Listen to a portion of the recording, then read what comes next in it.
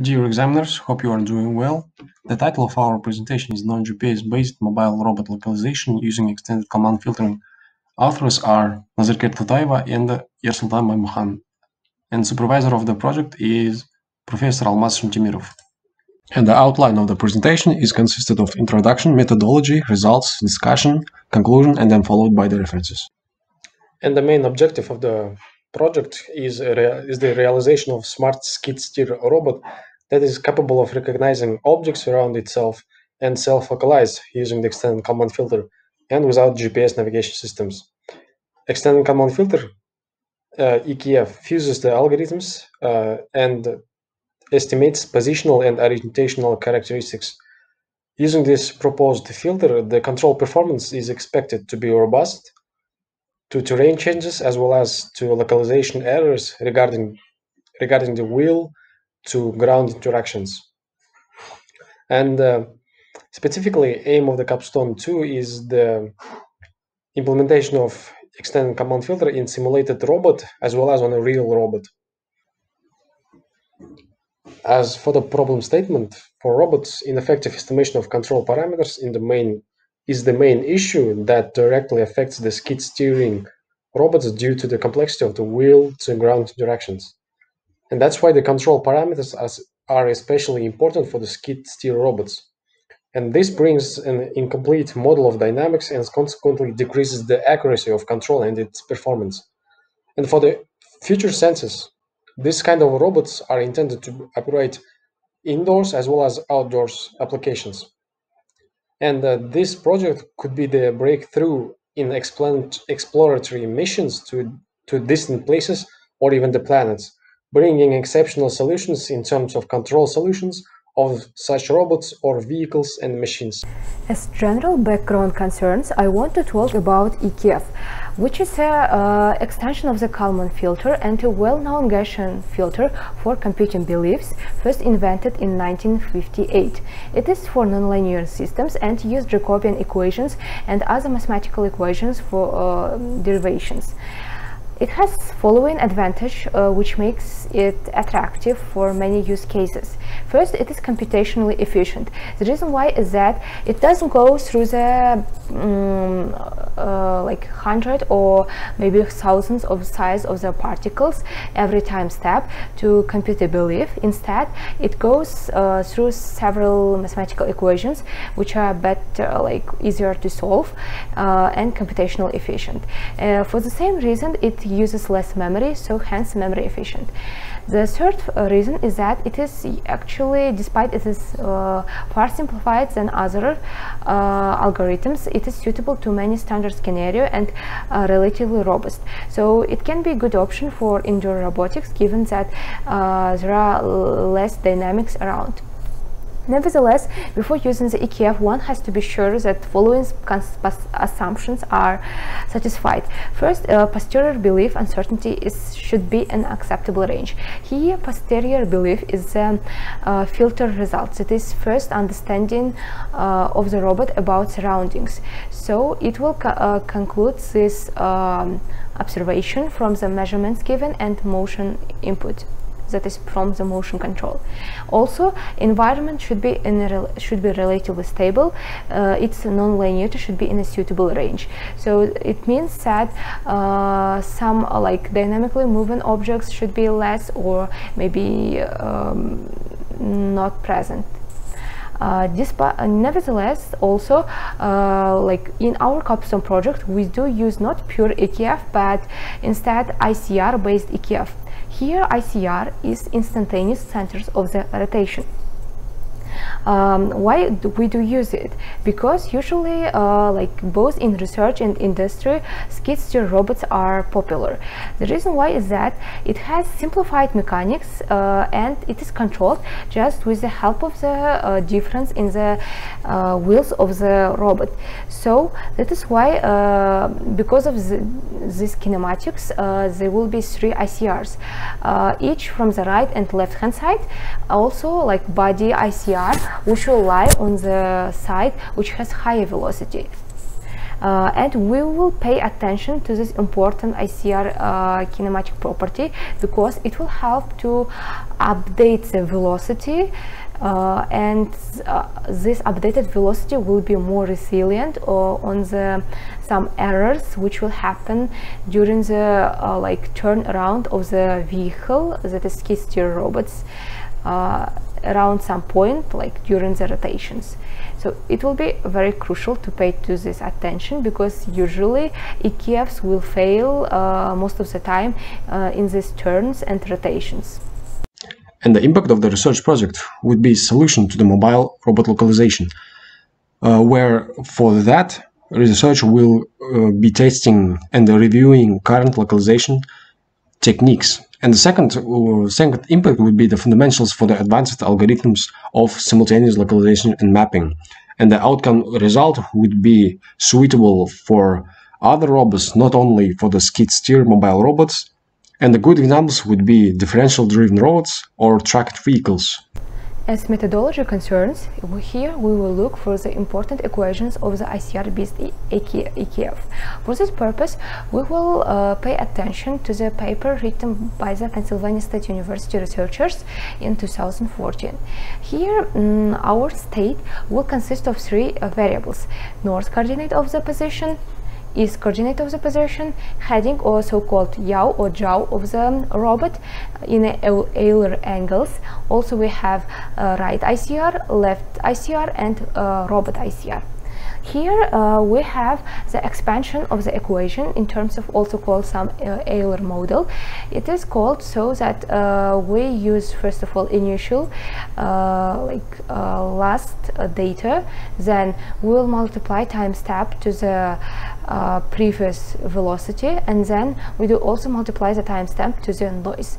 So it will continue to the all elements except ICRs, which can't be modeled with the help of velocity, but heading can be modeled with the help of the angular velocity, not linear velocity.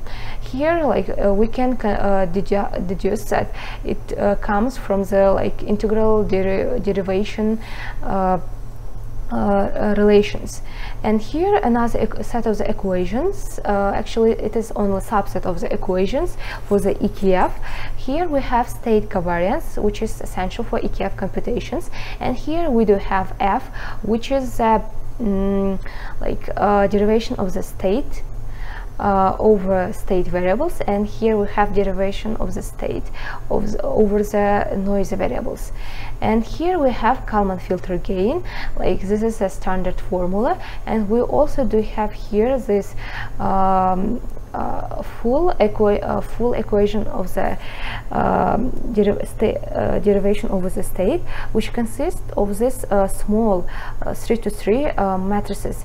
This is the important point to consider, and we will use it in a further implementation. Here we have these four tiny matrices, because 3 to 3 matrix is first derivation over the these first variables, and this this matrix is derivation over this part.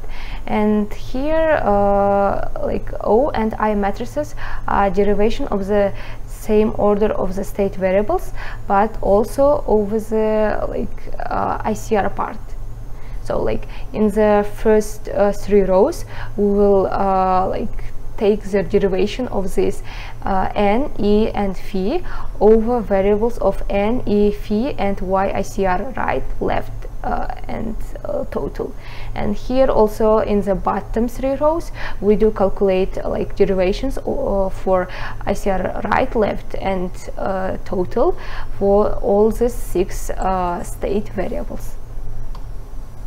And here we do have the our code implementation, and initially for sure we will initialize some covariances, but first of all we will initialize the noises.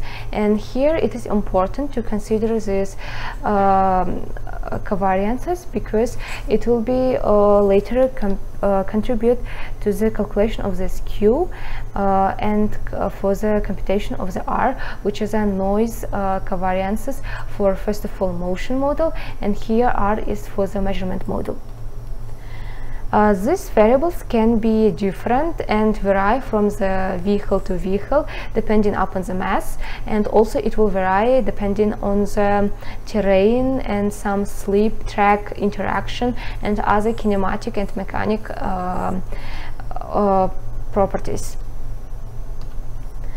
Here we will further update our velocities with using the ICRs. So here is a important point which makes our algorithm and algorithm of our implementation and algorithm of the early researchers unique, because it helps to for this EKF algorithm to be resilient on changes during the rotations and turnarounds.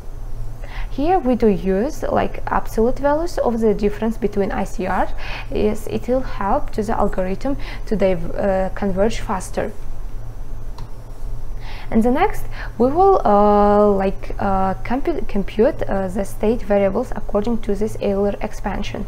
And this is a simple implementation plan in MATLAB written here. Here next we will have computation of this derivation of the state variables over the state. So here's a FS matrix which we will use here, and here is the FK matrix which we will put it here. These are called Jacobian matrices, and this is the place where our slightly nonlinear system will be transformed to behave linearly.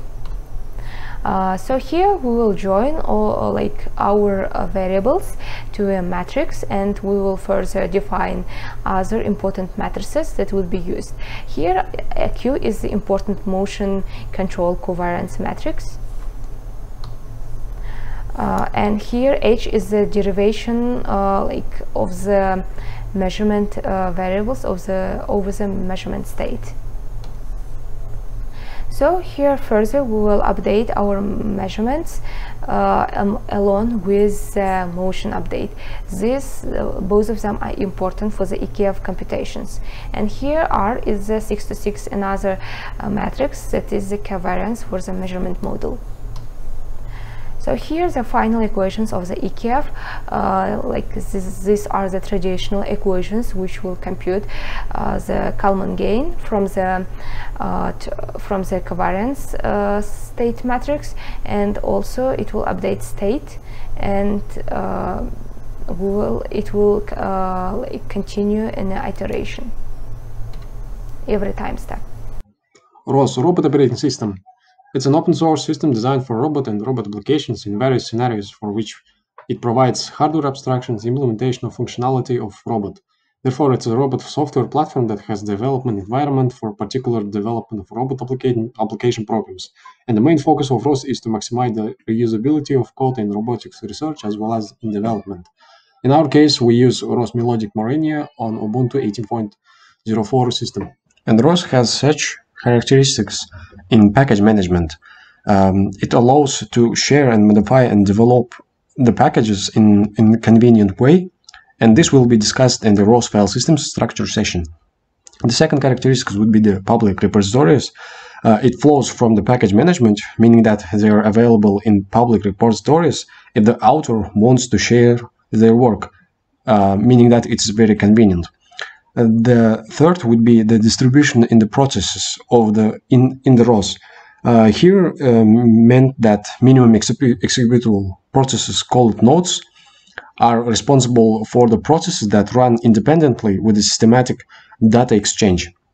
And lastly, compatibility with the different programming languages. It means that ROS has a compatibility with the popular programming languages as C++ and the Python. It allows to use their available libraries. Consequently, the organization of the folders in the ROS looks like this, as in the right side of the presentation. where the meta packages and the packages are the minimum structural components, where the runtime processes of the nodes, configuration files, and other files are contained. And with the aggregation of those packages, whole functions are made up. And those packages are stored in the folder, which is called as the workspace folder. And then the packages and the meta packages manifest. Here, the file with an extension of .xml is the important component of the package and the meta package manifest. This component is responsible for bringing together the licenses, required dependencies, and etc. While the messages is important for exchanging data between the processes that occur in the rows. Then the services, each process provides services. They are activated through the request and the response of the services. And fundamental processes of ROS networking is consisted of the nodes, master node, messages, bags, topics, and services, where the nodes are the computation, where the computation occurs, meaning that nodes interact with each other to create ROS network. And for the example, in the robots, the nodes perform different tasks in order to bring functionality of motion and scanning and etc. And the nodes are convenient for large functionalities that are divided into the nodes. And those nodes are written on the basis of ROS client library. They are based on C++ or Python. And in addition, ROS is convenient for debugging those nodes. Then the master node, it is the registration and the lookup for the nodes to find each other, to exchange messages, and to invoke the services. Without the master node, other nodes will not have those functionalities. They will not be able to communicate. And therefore, the master node runs on the one computer, whereas the other nodes connect to it in order to communicate with other nodes. And then the messages. The master node and the other nodes communicate using the messages. Messages are the information shared with the certain data structure, which are primitive types of data, like integer, floating point, boolean, and etc. And then the bags. This is the file format for saving the ROS messages data. It's very convenient for the sensor data to be played back. Then the topics, they are responsible for transferring above mentioned messages. Node published a topic. In a ROS network, if the node is receiving messages, it is the node subscribing to the topic. Basically, it's a bus to transmit data. Then the services are used to communicate with nodes to receive a reply. It's not possible to do it without the topics. With topics, it serves as a request and response interaction between the nodes and the user. And the source code for the invention of the service is stored in the SRV folder. And ROS has the ability of simulating, and for that it has popular two simulation tools called Gazebo Simulation Environment and the RVs, where the Gazebo Simulation Environment is a handy tool for the recreation of the real-world environment. In that environment, robot could operate in terms of the kinematics, dynamics, in the same way as it would in the real world.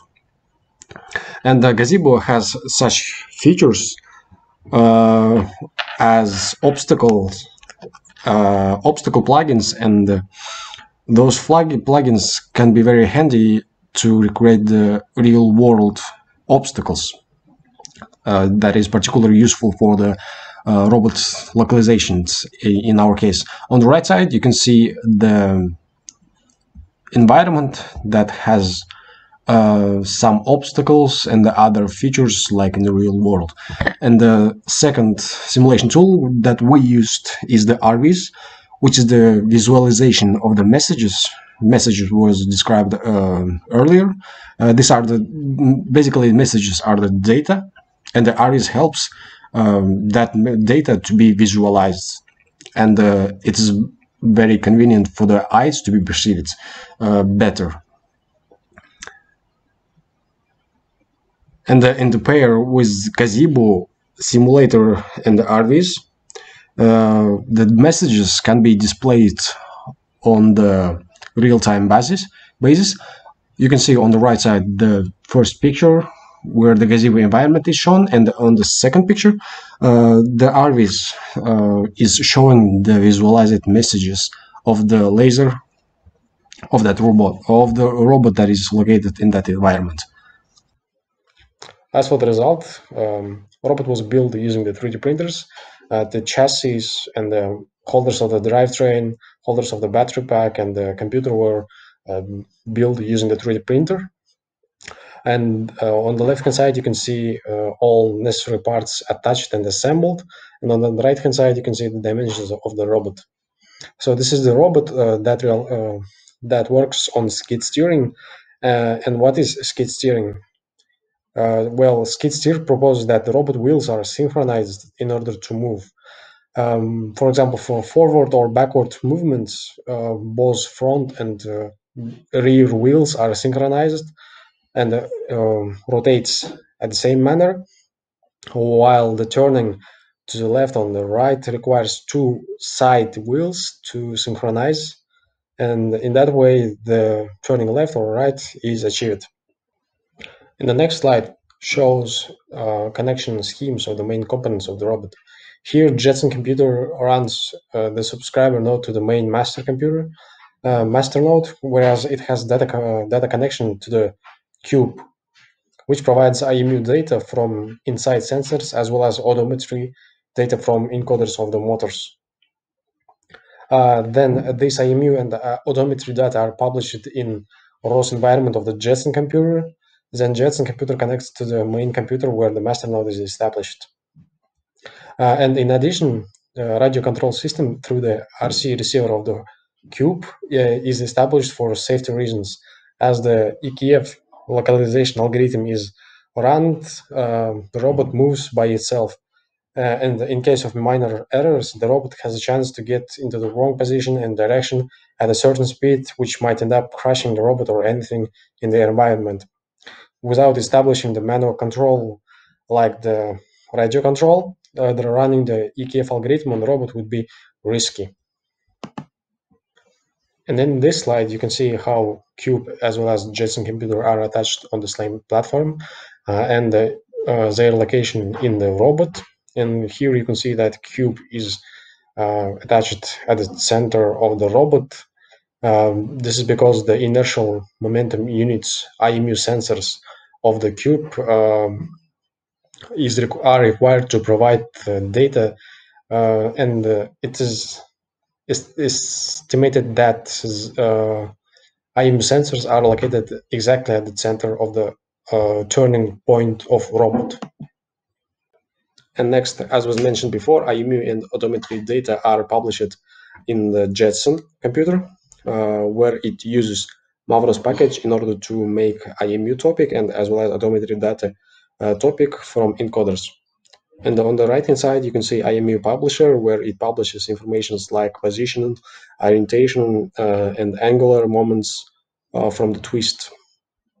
However, for the odometry data from the encoders of DC motor, data couldn't be interpreted into EKF fusion algorithm as the data exchange didn't work seamlessly. Sometimes encoders would not even send any data because of the encoder issues. DC motor had synchronization problems, which was the main control type of the skid steer movement of the robot.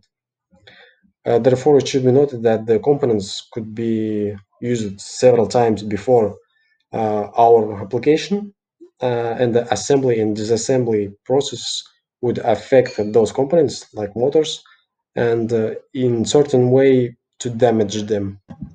This video demonstrates the movement of the robot by the manual control, and you can see the skid steer movement of the robot, turning left to right, then moving forward and backwards. Second part of the results consists from the analysis from the implementation of the simulation and analysis. And before move on to this part, it is important to mention that for simulations we have used Jackal outdoor robot environment, while at the same time for hardware simulation, analysis, we have used Jaguar robot. The reason behind is that there is less available resources for the Jaguar ROS simulation environment, while there are plenty of them for the Jackal robot, and they are suitable to use and for research purposes. Also at the same time, we had available Jaguar robot for the analysis and hardware work, so we have worked in parallel with different robot models. But also it is important to mention that both robots are outdoor robots and have almost close dimension, as you have seen from this width and length measures, which for Jaguar was 500 millimeters and width was only 400 millimeters. There are just only slight differences. So that is why in the future terms the results are integratable and good to go. So now let's go to the simulation part. Our simulation, as was said earlier, it is a Jackal unmanned ground vehicle. Then path is used curved trajectory, but it can be later tested with some circles or some infinity sign, or basically anything. For simple test purposes, curved trajectory was used, but it isn't a big deal. And payload is 20 kilogram, just a standard payload, and it is the maximum payload for Jackal actually, which is itself 17 kilograms. And duration of the runs was constant and 6,000 iterations, which is for the 50 Hz update of the measurement data will turn to 120 seconds. We do use Jackal ROS environment, Gazaba, RVs, and we have 3 runs for this particular simulation experiment. Here, first of all, we will evaluate the relation between ICRs, noise covariance, and localization accuracy. And regarding the curved trajectory, it is important to mention that it is okay to move with this, because curved trajectory will consist from the different turns. As ICR is for investigating the turns and stability of the EKF for the turns, this path will suffice our needs. This is our first experiment, as said, and this is run 1 of the first experiment. Here we have tested our simulation algorithm with poor covariance of the motion model for a position, and we have also used poor ICR settings, which are here, and poor convergence.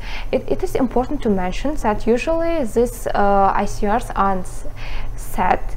Are good to not to be set to these values, but these are used as just extreme values to see the algorithm behavior. As you see here, because of this poor convergence for the ICR, our algorithm, ICR values, right values, left hand side, and the total value is conversion too slowly. Actually, it isn't even not that convergent. And taking into account that we have poor covariance with our position state variable, we can see that our measurement data and EKF filter output isn't in a good shape. Actually, EKF results are a bit unstable and differs from the measurement path. So this is our first experiment, but then later we will also observe that if covariance for the position motion model will be good, then things will be better also. So here we still have in run 2 poor covariance, but also poor ICR, but this time good convergence. And as you see here, our like ICR values are readily converged to like ground truth values, and then we also do observe that these heavily unstable parts of our algorithms are like more stable, more straightforward. So if we will have like good convergence of the ICRs, we can reach to a better results, better ground truth, and our localization accuracy will be better also. And here there is a third run. Here we have like still poor covariance, and this is like a continuation of the previous results. So here our ICRs for about 40 runs like located around the 0.25. Here they're located around minus 0.75, here also negative sign, and here our ICR right position located around 0.5. And here we do see that it actually converged till the 61 cycles of the like our runs, and it will like take that much time, which is like initial couple of the seconds. And this in the third run we finally use like good ICRs. Here we have actually used even ground truths, which are 0.5, minus 0.75 and minus 0.25. Why we have chosen these values? Because it is kind of good to have value when we use like dimensions for the ICR right and left, that is like width and length correspondingly. But as we have also additionally 20 kilogram payload, we have increased a bit our values. But it isn't actually maybe the hard truth, but it could be good estimation of what could be the ground truth.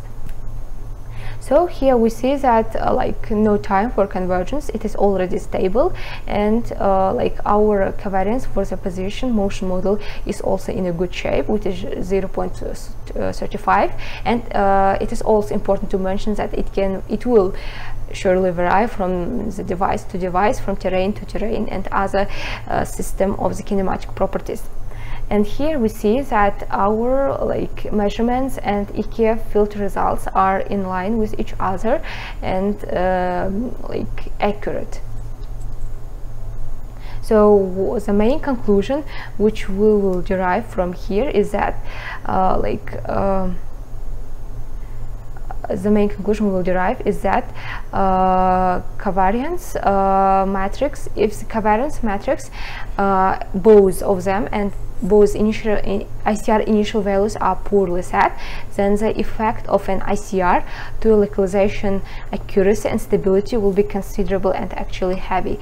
As we see here, like here we have many like unstable go-arounds, and here there are less going backs, and here we have also like a more thin and straightforward result.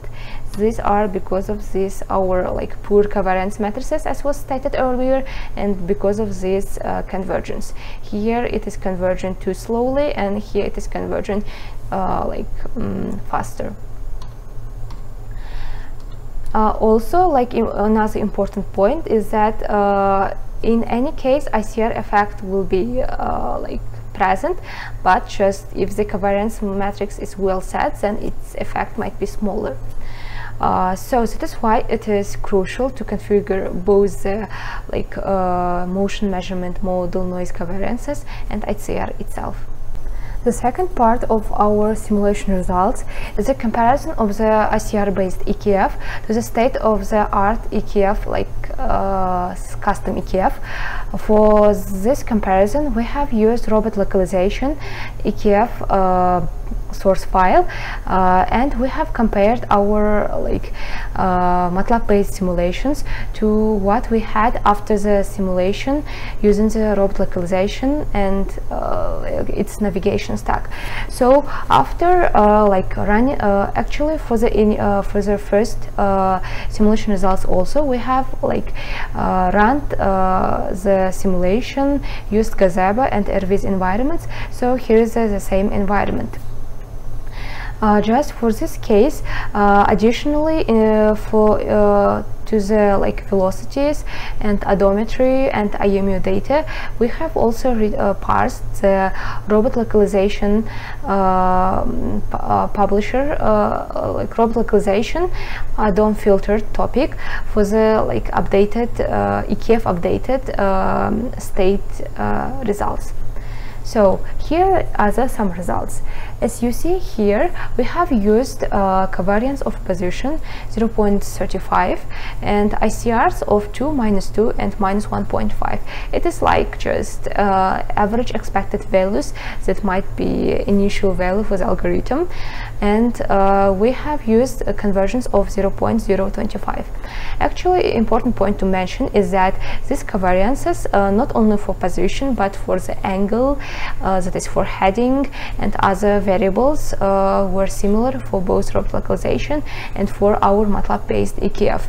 So after parsing the results of the robot localization based EKF and after comparing our EKF filter result, we have observed that our actually algorithm, that is algorithm that we have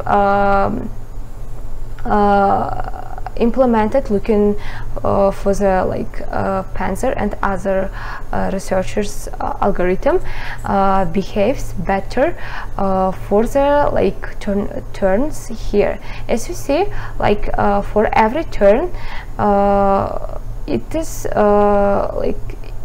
the robot localization based algorithm is turning to sharper, although there is only that much angle of the rotation.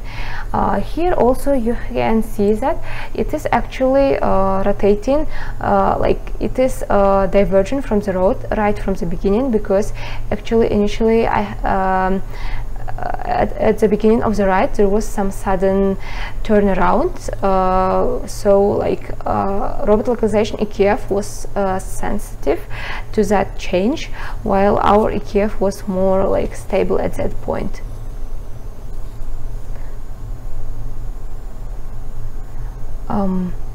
Actually, generally, this original EKF will follow the algorithm. Just the point is that sometimes it can respond to the sudden turnarounds, to the radius of the ICR, very sensitively.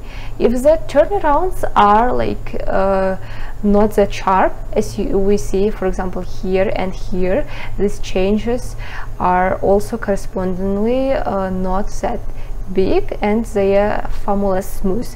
But for this sudden change, we have seen here and here, we have seen that EKF, robot localization based EKF is a bit sensitive.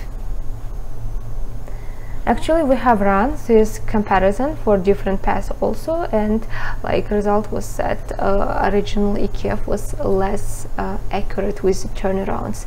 And here is a localization error, or we can call it difference for the time being. This is a maximum of the error in every iteration, or maximum of the difference every iteration, collected as a normal distribution. It is centered about 90.235 meters. And here the results, as we see, still we have some convergence, but it is fast from this point to the ground truth. And here is some like a normal distribution of the results, but it is too tiny, too thick, because like more results are like collected, concentrated at one ground truth point, which are minus 0.75 for ICR left and minus 0.25 for ICR total, and also plus 0.5 for ICR right. So what kind of conclusion can we derive from this experiment is that new EKF is more accurate than default EKF, especially on turns. So that would be important point to consider, and we can like test this algorithm for all the different scenarios, but for the like many set of the test, it was concluded that new EKF with ICR updates are better. Anyways, to be sure with the like conclusion on what algorithm is better or not better, we should use like confident ground truth for the position data. For example, in this case, we have used odometry data, but we can use GPS or some GPS analogs for indoor robots that are being developed in current robotics research industry. Then these are the important points to consider, and this third point is what I have mentioned earlier. It was just like the points that even at that point we had some turnarounds. It is actually not seen here because it shows only east and north points. Heading is not shown, but here like robot stayed at the same place but like moved to the right and left, and heading is changed. Because of this changed, like robot localization based EKF had changed suddenly also. So regarding the discussions, here the important points that have been achieved is regarding the hardware part, we have implemented IMU and odometry publishers that are like important points that can assist us in implementing this simulation in the future with the hardware itself. Then we have also tested and worked with radio control, remote control with safety measures. For example, with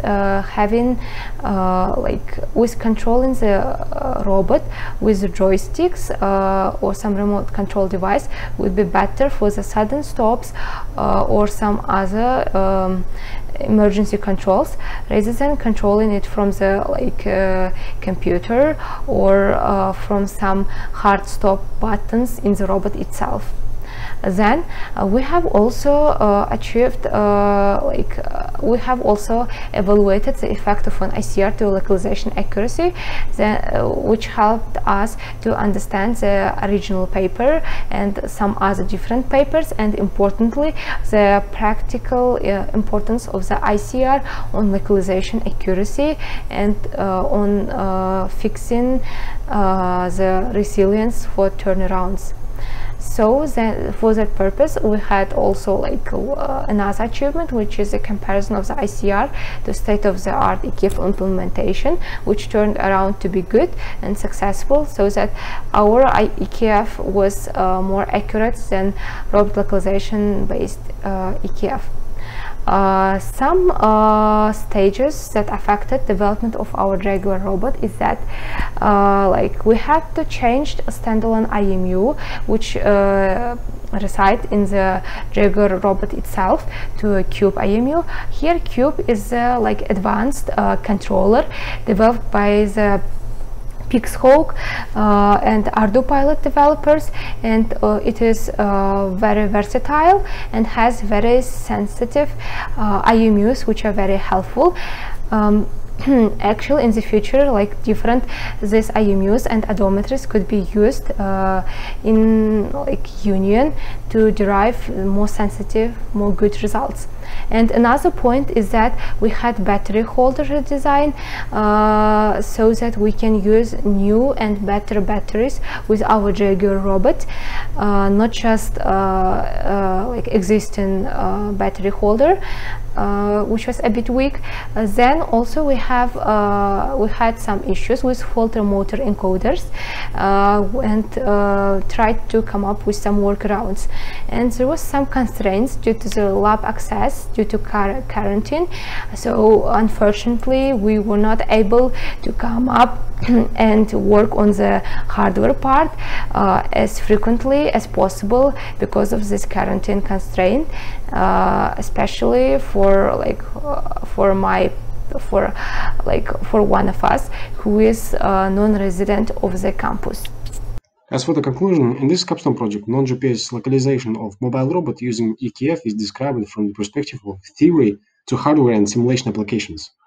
Subsequently, simulation in gazebo and visualizing messages in RVs of robot operating systems were familiarized, and brief overviews were given to them.